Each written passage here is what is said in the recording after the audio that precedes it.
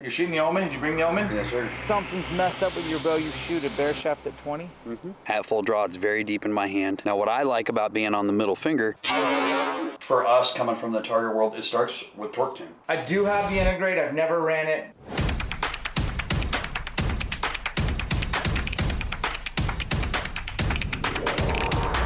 It's nice to have like some fresh blood, but somebody who actually competes. Absolutely. And owns an archery company. For us coming from the target world, it starts with torque tune. And that takes that option completely away. The Picatinny rail mounts on the front of the riser takes that away. You know, the bridge lock system, at least on a Matthews, you know, that leaves the sight more adjustable. But for me, first step, particularly, you know, it comes from the target world so much, but torque tuning to me is more important to a bow hunter. You're a fixed blade guy. Yeah. You're never in a perfect shooting position. Never. Never. The bow's not torque tuned and you're taking a funky, wonky shot. First thing that broadhead's doing is trying to take the arrow off plane. I got snacks.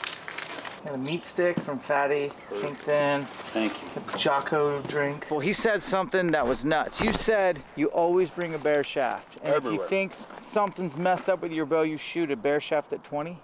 Once you're done tuning and you're happy going through all the tune process, you know, whether you're doing some form of walk back, line tuning in the end, whatever. When you're done with everything, go back and shoot your bear shaft at 20 as a reference. That way you always know. And maybe that's all you do is you walk into camp and you shoot 2 arrows at 20, one fletched, one bear shaft, and the bear shaft's where it should be. Generally for me, right helical, I'm gonna want the bear shaft. If the bow's perfect, somewhere around 7 to 7/30, half to 3/4 of an inch. Let's see it. I'm excited I mean, you gotta shoot your bear shaft now. I haven't even shot it. I don't even know. All right. And you're an index guy with the middle finger. Correct. Let's see that. This is an old Carter RX2. They don't even make it anymore. I probably have the last 4 or 5 of them. What I prefer about it is the hook is on the outside. I've trained the last 15 years with some form of the Carter Evolution, which like tension activated. Tension activated, just pull through handheld. I now use a silverback because it fits my hand nicely, and the hook opens on the outside, so impact point doesn't change a whole lot. You can see I keep it very short, so at full draw it's very deep in my hand. I'm not out here on the tips of my fingers. Now what I like about being on the middle finger is ergonomically it's way better. You're not turning your hand to the outside. You're not applying torque here, trying to get your finger to the trigger. I'm shooting this like a handheld or like a tension style release. So guys, he just landed, just bought a couple turkey tags, and I make him like get on camera right when he walks in the door. Here's what we're gonna do. Let's go shoot, because you live at 5,000 feet. Yeah. You're down to 2,000 feet. Let's see how hot you are here. You're shooting the Omen? Did you bring the Omen? Yes, sir. If you outshoot me so bad, like the worst, he's gonna outshoot me, but I've been flying all day and I haven't eaten, I doubt it. The more you shoot better than me, the harder I'm gonna make the workout. That's gonna be the deal. Why aren't you using Pro Comps, 4 mil guy? I really like the Pro Comps, but I think this is an overall better arrow. I've shot Pro Comps for 4 years. Oh, okay, you have history with them. Yeah. Tired of them bending? Broke a bunch of them. I broke 1 VAP, and that was a bear rolled over on it. So a fixed broadhead isn't as good of a test as a bear shaft? No. Okay. No, because if you're running a forgiving broadhead, enough vein, it's still going to overcome that. It'll overcome that, yeah. Okay. Yeah. Dang, so I'm going to do that. Like, I'm going to travel with a bear shaft. Yeah. And you just electrical tape until it weighs the same? Exactly the same. Okay. Electrical tape, duct tape, whatever you prefer. Some guys cut like a little bit of their vein off. Yeah. Or I just like tape because it's going to at least get it as close to the diameter of the shaft. This is the hide. And then the Jekyll is the fixed? Correct. And it's the same ferrule? Correct. You can go back and forth? Yeah, there's a Jekyll right here. What was this called before, or is this always? Gravedigger. Gravedigger. And you guys bought the design, or? No, so Dale Perry is the owner of Evolution Outdoors. He was the creator of Gravedigger. And came to us in 2010 or 12. And there's more blood on that. I've been shooting a lot of stuff lately. So. I haven't. I haven't killed nothing since December. Yeah, and those we'll shoot in the same hole together. So you can't find Gravedigger anymore? They're still around, but they're junk now. I mean, I'll be honest. He sold it? Yeah, he sold it in 2015, 2016, something like that. And that manufacturing, not to talk smack, but it's overseas. It went back to China. Okay. Yep. And then he had a 3-year non-compete, came back to us. We made some changes, some improvements, and launched Evolution. It's not just that I make the product. I won't shoot another head. The performance, the last 10 animals I've shot combined have gone less than 100 yards. And 60 of that was an axis. Yeah, and that's like confident speaking, which is always cool. Like, don't trust people's opinions that don't have blood on their hands. Think about what I just said there. Everyone's got a YouTube channel. Everyone's got opinions. I only trust people who are vetted and have blood on their hands. What do you got on here? So these are the Valkyrie version. So ooh, okay. If you've never seen Valkyrie, so we actually make the collars and the points.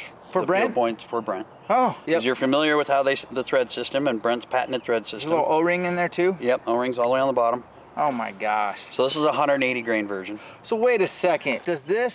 How did you get this into your broadhead? I made some for fun, and then I sent them to Dale and to Brent and said, hey, you two need to figure it out. You need to. So these are available from Valkyrie. I did not know that. Yeah. So I finally just got my hands on Valkyrie, and I'm like really impressed. It's very, very impressive. This system is the best system for a 4mm arrow that's ever been made.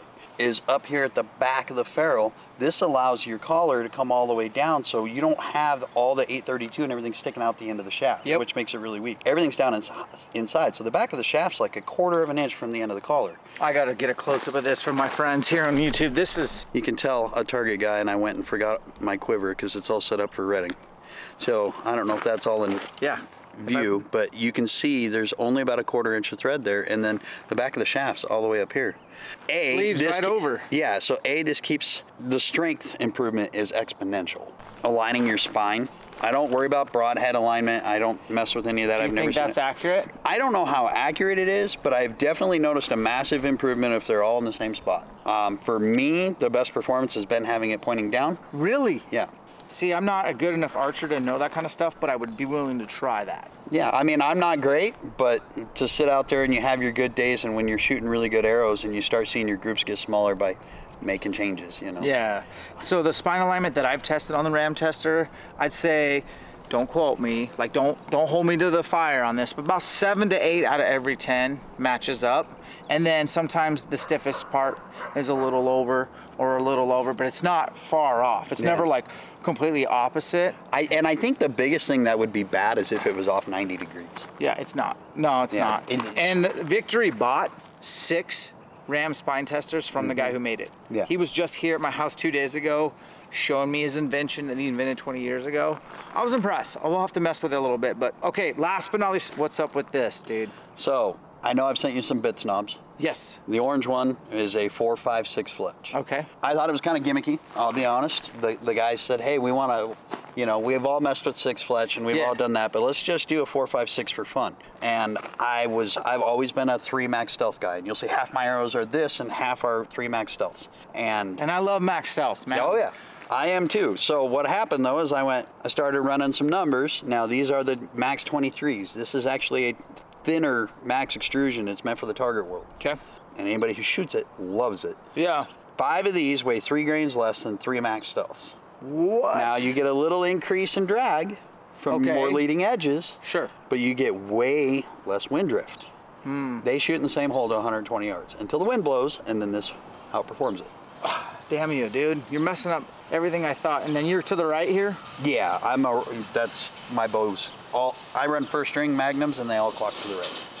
Yeah, I thought clocking isn't important. I think it's extremely important. Did you hear that? If you've ever watched it in high-speed video, that an arrow for the first 10 to 12, 15 yards, depending on how the setup, that arrow's going the wrong way, then it knuckles and has to turn the other way. So what's your FOC running 5 vanes in the back? 17.2%. So you got 180 plus 20, 200 up front, and you're still over 16%. You're at 17. And you're running 5 vanes, and you got what's pretty good offset. Yep, 2 degrees. Wow. We're going to do, for strength, we're going to do like, we'll call this like a strength and a power. A PC, which is just get the bar from the ground to your shoulder. And then we're going to squat it. We'll do double squat. So we'll go plus 2 FS front squat. Power clean it up, front squat it, front squat it. Then we'll call shoulder to overhead. I'm just going to call it a PJ, which is a push jerk. We're just going to get the bar overhead, and we'll finish with a hang squat clean. Watch him make it, break it, break it, break it down.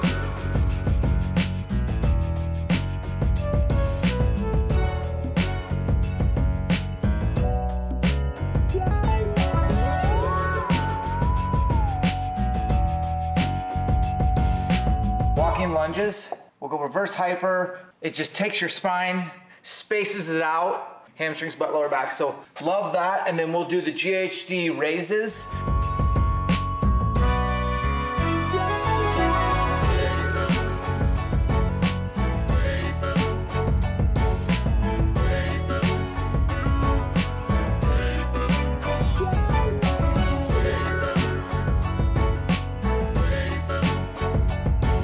This is where you are going to do what you thought you were going to do. Okay, we are going to run 400 meters. And I don't like running, by the way. And then we're going to do a 500-meter row.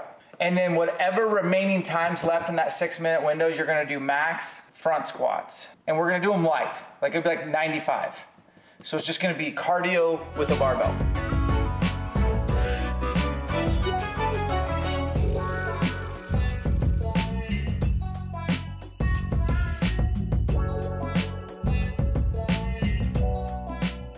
My first round, I got like 25, I was a beast. And then that second round, we got 2 minutes rest. We did the exact same thing, 450-meter run, 500-meter row. You got to do some front squats on that round. How many front squats did you get? Just 5. And did they feel ridiculous? Yeah. Yeah, just to breathe. Just breathing. What's your new machine over there? The reverse hyper. Reverse hyper, yeah, that got my hamstrings Awesome. smoked. So everything after that was effort. It is a way for me to get as much work done in a short amount of time, and you're never gonna see me on an elliptical machine or walking slow. I'll save that for rucks, but I like doing a little blur between strength and cardio for conditioning. Yeah, oh yeah. For me, that was killer. Cool. Absolutely. That last part that we just did, yeah. I always have a conditioning piece. I feel like it's lend itself to having kind of limitless fitness in the mountains. Oh yeah. That little bursty speed, you might need to cut off a bull. And anyways, these guys don't watch the channel about my fitness. Guys, we're gonna go make this dude some elk steaks, and then we're gonna eat a meal, and we're gonna podcast. It's gonna be awesome. I'm gonna take advantage of every second of your time, man. It's gonna be That's why we're here, man. Cool. All right, we'll see you after dinner, guys. Take care.